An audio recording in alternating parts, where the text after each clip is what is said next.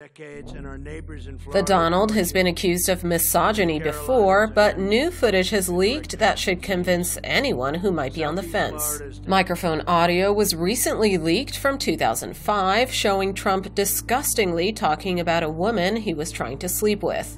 He said in the clip, "I did try and F her. She was married, and when you're a star, they let you do it. You can do anything."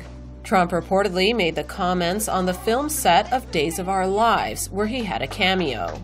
The incident has since sparked a strong response on social media.